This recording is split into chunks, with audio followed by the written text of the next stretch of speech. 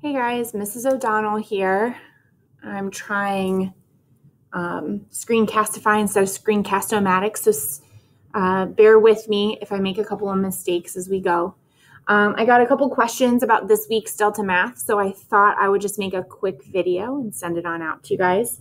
The first question that I got was on, let's see here, 1, 2, 3, 4, compare linear features, equations versus graph or table. So let's check that one out. So if we're looking at this, right, it says find the x-intercept of each line defined below and compare their values. So we have to know about our intercepts, right? So we have to remember, what is an x-intercept? Well, an x-intercept is where the line is crossing or intersecting with the x-axis. Okay, that would be your x-intercept.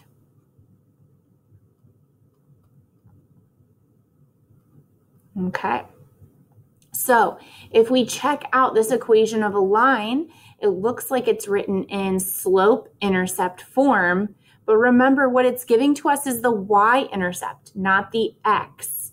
Okay, so what we have to do is we have to plug in to try and find our x-intercept.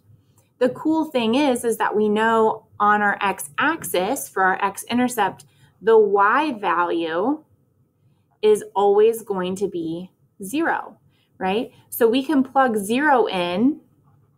0 equals, for y, -2/3 x minus 4, right? And we can plug and chug through that to find what x equals when y equals 0, right? So to solve this, I'm going to use my reverse order of operations to help me remember what order I want to solve in. Okay, so first thing I'm going to get rid of or undo is that added or subtracted term. So I'm from the variable I'm trying to solve for, right? So I'm going to get rid of -4 by doing the opposite, which is +4. If I do it to one side of my equal sign, I'm going to also do it to the other. So I've got 4 equals -2/3 x. Let's see if that comes up. My pen, I'm writing faster than my pen is registering. All right, then the next thing I want to get rid of is that multiplied or divided term from my variable. So I see I'm multiplying by a -2/3. I know to undo that in one step, I can just multiply by the reciprocal, so -3/2. If I do it to one side of my equal sign, I have to do it to both sides of my equal sign, multiply by -3/2. Okay, so let's see here. I'm going to divide first because that's going to keep my numbers a little smaller, right? Or you could just multiply. -3 times 4 is -12. Divided by 2 gives me -6, right? Or you could have done 4 divided by 2, which is 2, times -3, which is also -6, right? Equals my x, right? So the x-intercept of line A, grab my pointer, the x-intercept of line A is -6. And next we have to find the x-intercept of line B. Well, that's nice because it's showing us both our x-intercept and our y-intercept here in our table, right? We know, oops, sorry.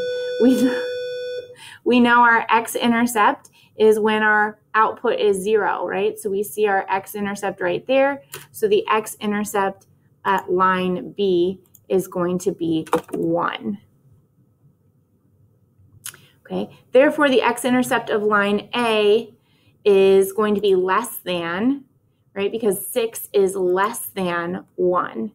Okay, and if you're not sure about that, you know, write out your inequalities. Remember, the alligator mouth always eats the bigger number. Okay, go ahead and submit.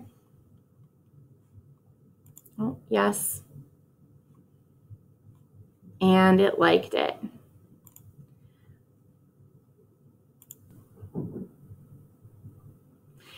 It looks like here, if you check it out, they're giving you different types of equations. So get that graphic organizer out, right? Here it's slope-intercept form. Okay, so you figure out your x-intercept by, again, plugging in 0 for y.